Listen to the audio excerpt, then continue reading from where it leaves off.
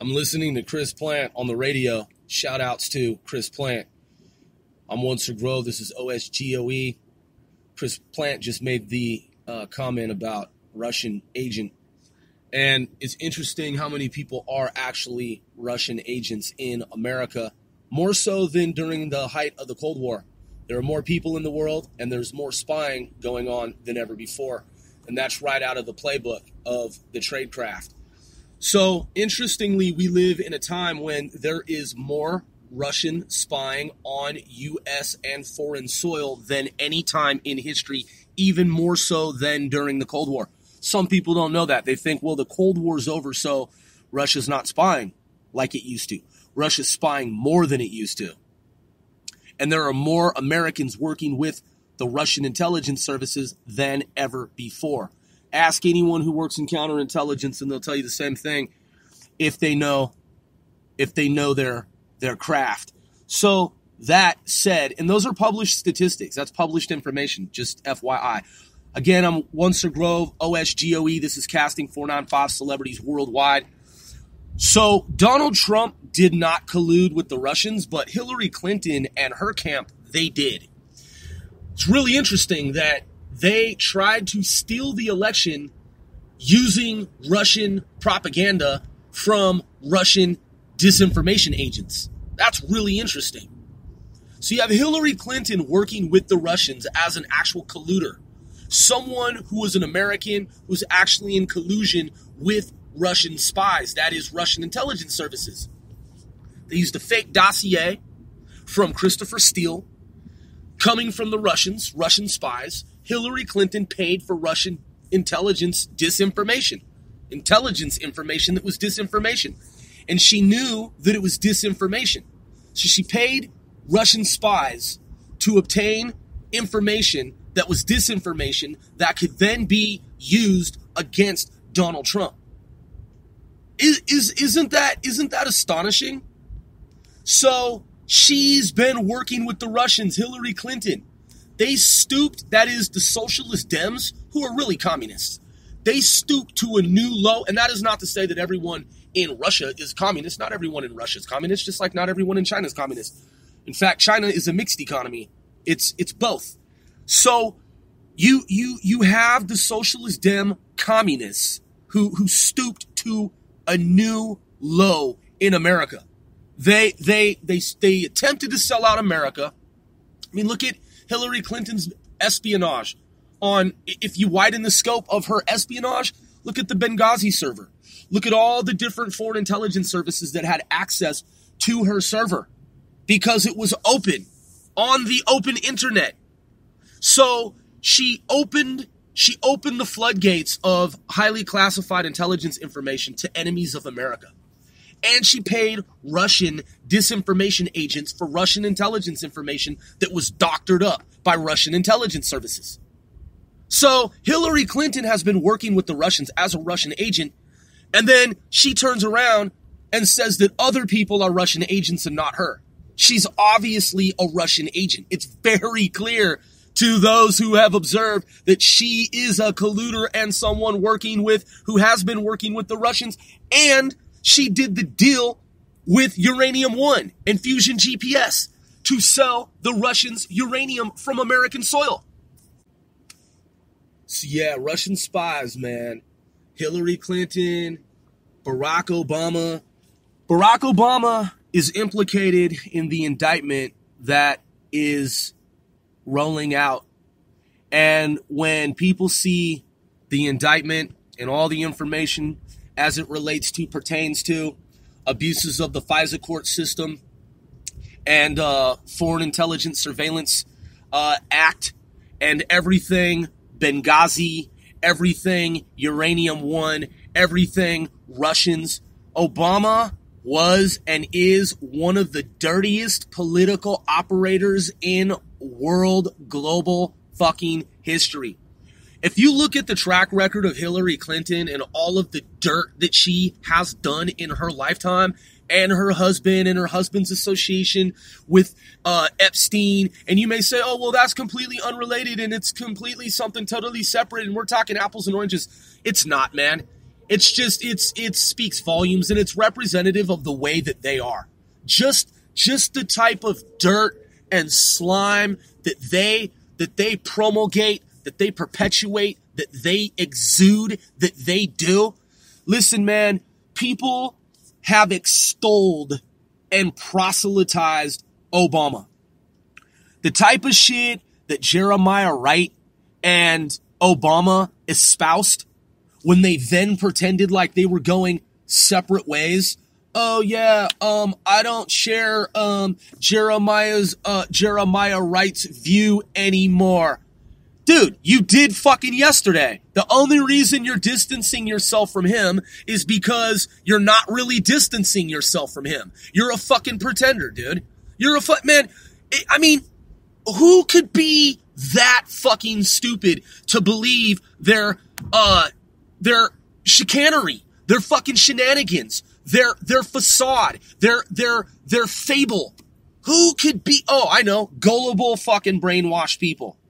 Oh yeah, Obama, he was wiser, and he's really a nice man, and that Jeremiah Wright was saying all those really mean, evil things about America, but Obama, he was smarter, and he figured out and got smart and wise and knew that he needed to leave that very evil, wicked Jeremiah Wright. And that's how he became our president, and that's why I voted for him, because he doesn't really believe those evil, wicked, abominable things that Jeremiah Wright was saying. He doesn't, and that's why he left him, and that's why I gave him my vote. And when he smiled and he threw that frisbee and he chucked that football, I knew that he was a good man. That's why I voted for Obama. These people, man, on one hand, I feel really sorry for them. Because they let their guard down in America, and they let fascism in, and they let in the same type of elements that were present during Nazi Germany, and they are fucking clueless, absolutely oblivious to the Robert Muellers of the world. Oh, I hope Robert Mueller gets to the bottom of it and figures out what that Hitler-esque Donald Trump was doing. I know Donald Trump is involved in malevolent activities, and that he's trying to bring down America with the MAGA movement and the red hats. And I just hope to God, Godspeed, that Mr. Robert Mueller, God bless his soul, he get to the bottom of the situation. So fucking, man, the machinations of these people, the pure evil nature of these entities, the fact that fellow Americans are so fucking brainwashed, just so completely oblivious and clueless, is extremely alarming. Extremely alarming. They have no idea that it's the other way around. They have zero knowledge, zero clue that deep state orchestrated this masterful facade, charade, massive in scope, and collectively said everything that we do, we'll broadcast that it's Donald Trump who's actually the one doing these things that we're doing. GPS fusion, Uranium One, collusion with the Russians, that's us. We'll pretend like Donald Trump is the one who's dealing with the Russians. And we'll even go to this group of Russians and get this disinformation and then feed it to our Western American media, and they'll believe that the things that we've been doing, it's actually Donald Trump who's doing them. That'll be number one to cover our bases. That's what these people did, man. That's what these, man, you know what? I can't even call them people, man. I can't even call them people. That's what these fucking foes did. Barack Hussein Obama is no different than the various so-called leaders that you have seen in world history, in the textbook, in the news, in the media, who was once a leader, who was later subsequently locked up by the people. No different.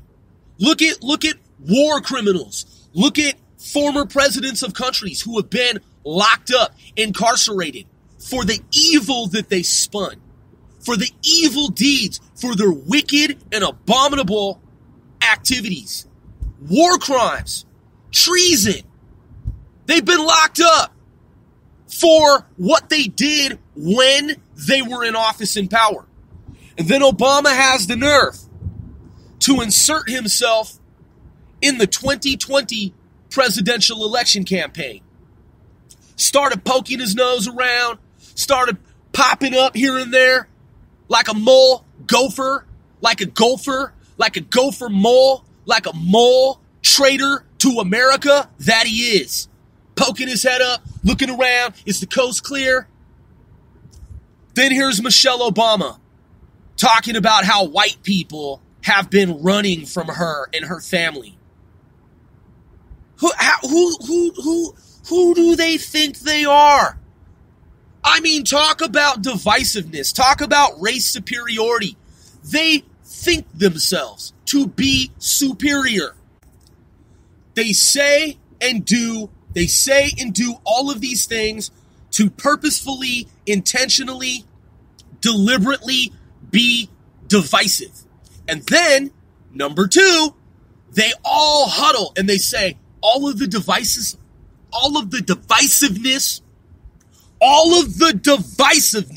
that we are sowing into the fabric of current American politics, we are going to pin it all on Donald Trump and say that he's doing it.